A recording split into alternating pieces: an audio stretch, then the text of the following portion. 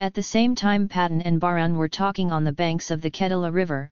Old friends Alwarkadayan and Vandiyathevan were engaged in a strange thing in a town called Thirukanadamular on the north bank of Kollidam.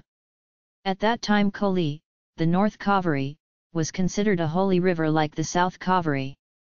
Every day in Dulamamuth, Lord Shiva, who has a temple in the Kanatumular temple, rises to the banks of Kalathak and serves the devotees who have come to take a bath. At midday, every day is festive. Devotees flock from neighbouring villages. Even though the Vishnu temple is small in that town, even from that temple, Lord Garuda used to get up to the shore to perform auspiciousness. Thus in the month of Tula, Alwarkadayan planted a novel branch in the ground among the crowd of people who had come to bathe in the North Kaveri and said, "Novel or novel? Novel or novel? I have come to fight to establish Vaishnavism as the superior religion in this island. Saivas, Shaktas, Advaitis, Kabbalikas, Kalamukas, Buddhists, and Jains, whoever they want, can come and fight. If they win, I'll carry them on my shoulders and crawl around the town. If they lose, I'll have to leave here with nothing but a loin cloth." Navalo, he was shouting. Rudraksha garlands, Makara candice, Kamandalas, Kundalams, silk pitambaras and gold coins were piled in front of him. From these it was clear that many people must have been won over in the battle of argument after arguing for a long time. Next to him, Vandiyadeva was standing leaning against a kadamba tree with a carved knife in his hand. Now he only had a cloth on his waist and a knife in his hand. From his appearance, it seemed that he must have thrown away the knife and scared off those who tried to use force on Alwarkadayan. It came out of the language he uttered when he saw a crowd of Saivas who had gathered and chanted at that time. From his appearance, it seemed that he must have thrown away the knife and scared off those who tried to use force on Alwarkadayan. It came out of the language he uttered when he saw a crowd of Saivas who had gathered and chanted at that time. From his appearance, it seemed that he must have thrown away the knife and scared off those who tried to use force on Alwarkadayan. It came out of the language he uttered when he saw a crowd of Saivas who had gathered and chanted at that time. Warning! Those who fight justly may do battle. Anyone who transgresses and lays a hand on this Vaishnava will fall prey to this sword. Saying that, he swung the knife twice. The enraged Saivas were calmed down. One of them said, "O Vaishnava! Don't be proud to think that you have won some argument today. Go to Tirunarayur. There is Nambi Andar Nambai who can defeat you at the gate and make you run away." Said. "Ask your Tirunarayur Nambai to come and argue with Ananta Patar of Tirunarayanapurat. I will probably be there too." Alwarkadayan said. Many times he said novel or novel. No one came forward to argue that. So Alwarkadayan planted the victory flag engraved with the conch wheel by removing the novel branch. Some of the Vaishnavas, who were standing by and watching everything, immediately came near and lifted him up on their shoulders. "Narayana is our deity. Let us all praise!" They chanted and shouted. Then they said, "Veera Vaishnava! Please come to our house and give us the nectar." They prayed that so be it. Alwarkadayan said majestically and took Vandiyathevan with him.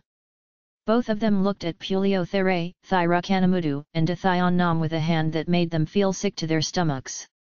Alvarkadayan gave only one Pithambaram, which he could wear as Angavastra, to Vandiyadeva and gave the rest to the Sri Vaishnavas and received gold coins for their acquisition. He stated that he needed the gold coins as he had to go as far north as Haridwar to establish the supremacy of Vaishnavism. Sri Vaishnavas also willingly gave more gold coins for the acquisition of material things. Alwarkadayan and Vandiyathevan set off for Kadampur in the afternoon. They were unable to bring the mounted horses as the flood was going on in the place. As they crossed the river, the boat was overcrowded and capsized by the time it reached the shore. Like others, Vandiyadeva fell into the flood and had to swim to the shore. At that time, Vandiyadeva had saved his half-scroll and the letters he had kept in it, and the leaf given by Ilay Aprathai, which had been saved by Vandiyadeva during many critical events, were lost in the river flood. The gold coins with them were also gone. They resorted to the above strategy to collect money to buy new horses. The trick worked and got some money. But it was also known that horses are not available anywhere in those rural areas. Horses may be for sale in the market held once a week in the village of Kadampur, otherwise you have to go to Tirupathirupulayur and buy it. There was a discussion among those friends whether to go to Kadapur or not. They discussed its pros and cons. Any news about Aditha Karikalar's arrival at Kadampur may be received. Would it be good to have any information as to whether he has left Kanchi and by which route? But don't catch the eye of those in the know in Kadapur. If you have to meet Kanamaran, it will be dangerous. If perhaps the retinue of the corruptor had come into it, that too would be a nuisance. Vaishnava. You are the one who knows how to jump over the wall at night? Can you bring 2 horses from the stables of Sambhavarayar? Vandiyathevan said. I can jump over walls. But do horses need to know how to jump over walls? Said Vaishnava. If the Parivars of Peruvur had come there, they would have beaten 2 horses and gone. Didn't they drive away my horse at Kadapur some time ago? We must take revenge for that, said the warrior of the monkey clan.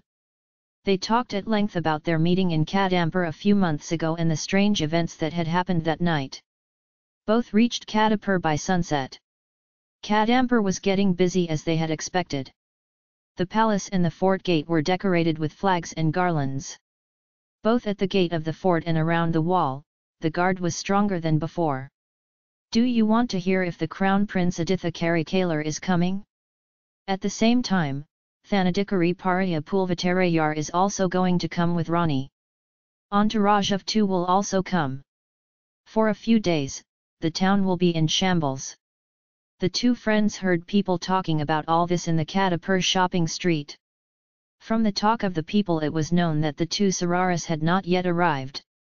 It was also learned that Sambhavarayar's son Kanamaran had left for Kanchi to fetch Aditha Karikalar.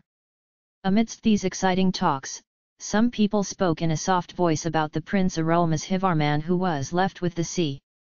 It was clear from their chatter that many people did not like the fact that parties and festivities were being organized here when such a great tragedy had taken place.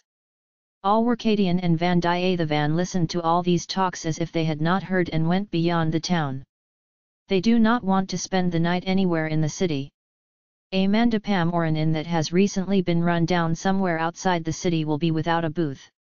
If not, it is better to stay at Viranarayanapuram for the night. You can lie down and sleep peacefully in the hall of the big Perumal temple there. They needed a good night's sleep after the first night's activities. After going a little further along the road beyond Kadampur, a thick bamboo forest and within it the Eyanar temple were visible. Vaishnava. I can no longer walk. I can sleep in this temple for the night. It is a good place to be hidden from anyone's eyes. Vandiyathevan said. Father. You are wrong. What is certain that no one like us will come to such places? Alwarkadian said. Vandiyathevan said, it is very good if those who come like that come with horses. No horse can enter this bamboo forest. It is difficult for humans to enter. There must be a single track path somewhere. There must be a way for the temple priest to come. The 2 wound their way around the densely overgrown bamboo bushes and finally found a narrow single-track path. It was quite an effort to walk through it without getting scratched by the thorns. After going some distance like this, a gap was found. It had a small Eyanar temple. In front of the temple, the sacrificial altar and the elephants and horses shot in the canal were lined up. It is customary for devotees to pray to Eyanar to bring horses and elephants made of clay. On seeing them, Vandiyadeva asked, are we so worried about the horses? Can we ask Eyanar and buy 2 horses? He said. Don't you know the saying don't trust a mud horse and go down a river? Alwarkadian said. O Vaishnava! Our Eyanar is a very powerful deity. One who can grant boons immediately, not like your Vishnu who sleeps in the daytime after leaving his devotees in distress. Vandiyathevan said. Then tell me that he will give these mud horses their lives. It's so good, there's money left over. If there is true devotion, earthen horses will also come to life. If we go to sea, what are our bodies? Did Lord Brahma make us from earth and give us life? Well said, brother. We forget that this body is a body made of clay. Vaishnava Acharya Purushas have ordered us to bathe in water on our foreheads and bodies to remind ourselves of this often. Vandiyathevan Ug. Saying that, he held Alwarkadian's hand and pointed in the opposite direction with his other hand. It's been a while since the sun set. Eyanar's vehicles seemed to come to life in the dim light that surrounded the dark bamboo grove on all four sides. An elephant and a horse moved from place to place. Vandiyathevan was stunned for a while, not knowing whether to believe the miracle he saw or not. But he didn't want to lose the opportunity to make Ayanar's miraculous power known to Alwarkadian immediately. O Vaishnava! Have you seen? Before he could say that, Alwarkadian held his hand tight and put his finger to his lips as a signal, stopping him from speaking. Then, didn't the horse and the elephant move and give away a bit? Only a man's head could be seen where there was a gap. The head turned around and looked around. The sight of such a head appearing next to Eyanar's altar and spinning on all four sides was very terrifying. Vandiyadeva, who had seen so many horrors, was thrilled, but Vandiyadeva felt relieved when he realized that the hand of Alwarkadi who held him was neither trembling nor slack.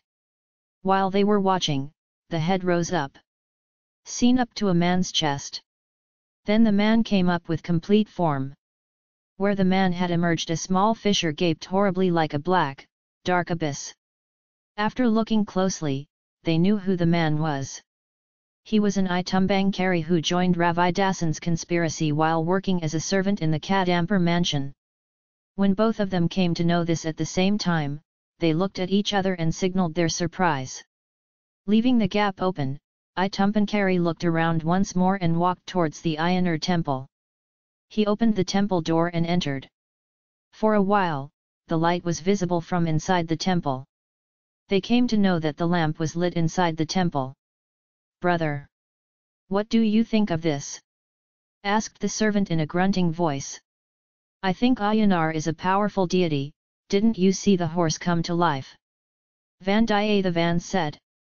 That's right. Come on now, what do you think of him? He looks like a priest in the Ayanar temple. Shall we go and have a darshan of Swami? Wait a minute. Let's see if anyone else is coming for Swami's darshan. Do you think anyone else will come? Then why does he light the lamp? What is the wonder of the priest lighting the temple? Brother! Don't you know who he is? Looks good. He bought a horse and gave it to me on the south bank of Koladam. He is the Itumbankari. I see that I can ask him for a horse now. Good idea. You don't like it? Itumbankari is not the only one who bought you a horse. Ravidasan belongs to the group. Then another good idea appears.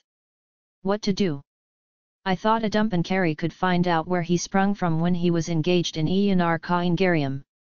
How can that be? Can't I go in the hole he came out of? Maybe, but the risks involved. What's a safe thing to do? And your choice? Vaishnava. You watch what is happening from here. Why is it so difficult? I've been watching. Do you have any idea where the tunnel will go? It seems Swami, it seems. I want to know if it is right. Why do you need to know that? Whoever thought it might be useful at some point? At that time other voices were heard in the distance. No time to delay, Vaishnava. Will you stay here till I return? Or do as Sugrivan did to Vali? I'm here as long as I live, but what's certain about your return? If I live I will come back. Saying this, Vandiyadeva ran towards the place where the hole was visible. He descended into it, and the next moment he disappeared into the dark abyss. The abyss seemed to swallow him whole. Itumbankari, who had entered the temple, came out and looked around, and saw an open hole. He immediately went there and twisted the mace which was placed next to the sacrificial altar. The elephant and the horse, which had moved away, came closer again. The place where the hole was blocked has disappeared. After doing this, I Tumpankari again came to Vasapationd. At the same time Ravi Dasan, Saman Samhavan etc. also came from other direction. All were Kadian hid even better behind the bamboo forest. Ravi Dasan sat on top of the temple door while others sat on the ground opposite him. Comrades! The time for the fulfillment of our fast is near, said Ravi Dasan. We've been saying closer and closer like this for 6 months, said one. Yes, there is nothing wrong with that, the day has been drawing near for 6 months. The day is nearer than we can count on the fingers. News has come that Aditha Karikalan has left Kanchi. The efforts of the old man of Thirukovalurg to stop him have not succeeded. What's certain that someone else won't stop along the way? Aditha Karikalan is not one to put his foot behind him, he will not listen to anyone who stops him. If the message from his sister gets through, how can it go? Did we leave the young man who brought the message tied up in the forest? Beautiful. I saw him this morning on the north bank of the fort. Another of our enemies has joined him. Who is that? Fake Vaishnava pretender. Then we must be careful. We must try to prevent them from meeting Aditha Karikalan. It's a story where the trunk leaves the tail. The man caught in the hand could have been solved there. I don't know why the queen asked him to let him live. Comrades! I did not understand it then. Then I came to know, I admit that the Rani has surpassed me. It was with a very important purpose that the Rani asked Vandiyadeva to live. You do not need to know that now. Don't worry about Vandiyadeva. But if you see that Vaishnava, you will not hesitate to take your life. Buy it and look again, said Ravi Dasan.